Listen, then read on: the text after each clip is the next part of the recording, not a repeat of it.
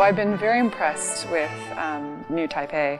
I walked all over the city yesterday, went to the Museum of Modern Art, and just have been really enjoying myself. Had amazing food, delicious food, and I really would like to come back. It's been an amazing trip, even though it's short. And then Christmasland has surprised me. It's such a wonderful public exhibit, and I could see all the families coming together, and it's wonderful to see something like that in the city that brings so many people together in a very public way. I think it's really important for cities to do public events like this that really bring people together.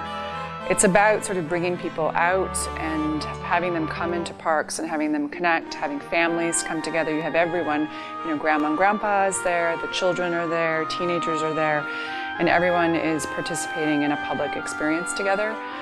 So Christmasland, I think, is a great example of a way to bring the public together. And I've found that with my work, one of my favorite things about my work is taking it into cities and watching people come out, watching them meet other people and watching them be surprised that there can be something really fun and playful in their city environment.